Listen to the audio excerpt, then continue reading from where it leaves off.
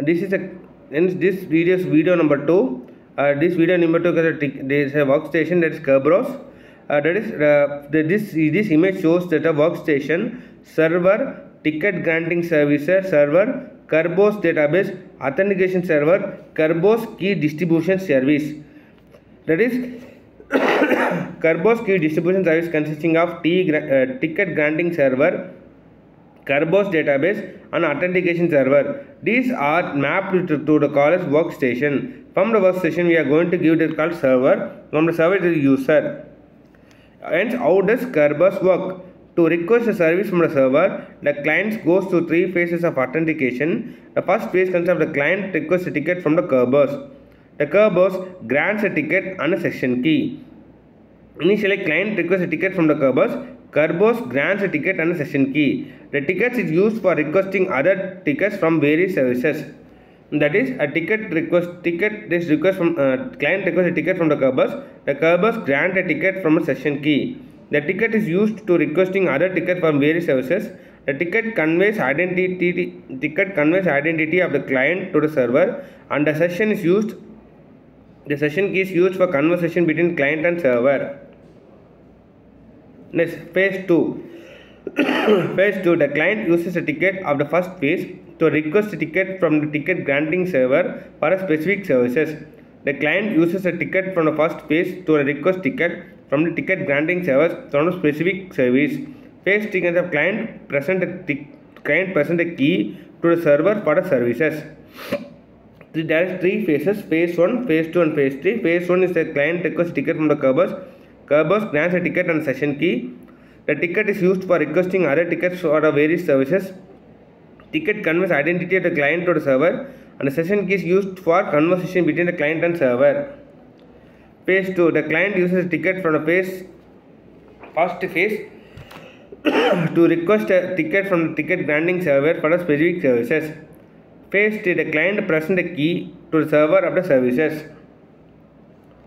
Next, we call as authentication server. The authentication server, the client sends a plain text request to the AS asking the ticket which is used to a TGS, which requests a login name and TGS.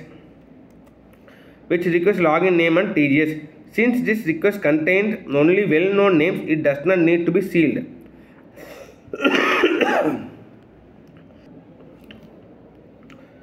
The client sends a plain text request to the AS asking for a ticket. It can be used to talk to the TGS. In request contains of login name and TGS name. Since this contains only well-known names, it does not need to be sealed.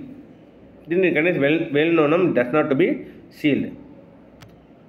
Next, you consider authentication server. The authentication server finds a key responding to the login name and TGS name. Authentication server creates a ticket. The ticket consists of login name, TGS name, client network addresses, TGS session key. That is, consists of login name, TGS name, client network addresses and TGS session key. The authentication services seals a ticket with TGS secret key. Authentication server seals a ticket with a TGS secret. I repeat, authentication server finds a key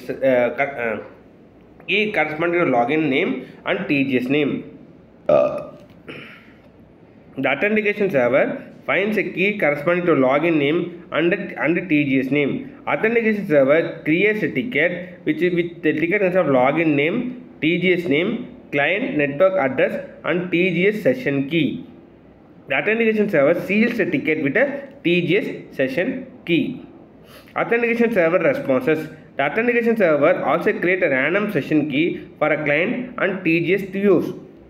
Authentication servers also create a random session key for a client and TGS to use. The session key and sealed ticket key is used. That is, ticket with a login name, TGS name, network address and TGS session is used. That is nothing but it is sealed with a user key. Next, accessing the TGS. The client decrypts the message using the user password and as a secret key. The client decrypts the message using the user's password as a secret key. The client now has a session key and a ticket is used for contact at TGS.